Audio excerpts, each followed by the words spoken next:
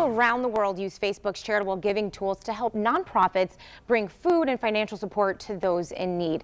And since those tools were introduced back in 2015, people have raised over $1 billion on Facebook for nonprofit and personal causes. Now, there are so many stories about fundraising out there. We have Emily Dalton-Smith here to tell us all about what it means. Emily, thanks so much for joining us this morning. Thank you for having me. Now, we all know that $1 billion is obviously a lot of money, but what does that mean to Facebook? It is, but what really matters about the $1 billion is actually that 20 million people have come together to support the causes they care about on Facebook.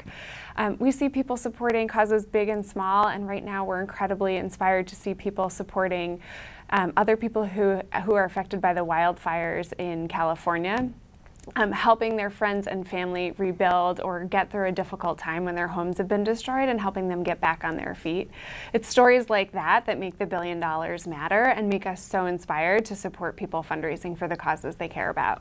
And as I mentioned, those tools are made available only since 2015, and since then, so many inspiring stories like you mentioned. But what new tools are kind of up and about now? Well, you can fundraise on Facebook in 4 ways. First, you can create a fundraiser campaign for a nonprofit, and 100% of your donations go directly to the charity. We cover all of the payment processing and other fees.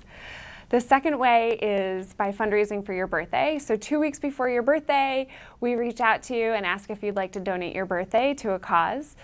You can create a campaign and invite your friends and family. I'm a mom, so I recently donated my birthday to the March of Dimes, which helps make prenatal care available to moms and babies across the country.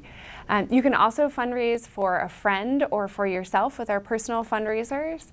And you can add donate buttons to posts or video, including live video. So super easy, and you just have to go to facebook.com/fundraisers to get started. Easy enough. Just click around on Facebook.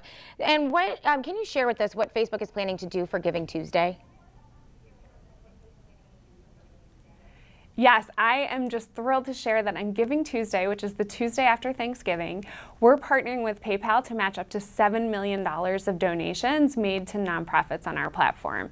It's the biggest match in Giving Tuesday history, and we hope everybody can come and find a cause that they want to support and get matched on Giving Tuesday. Wow, that is amazing, Emily. Thank you so much for bringing us this information this morning. Thank you for having me. And we appreciate Facebook for bringing us that information.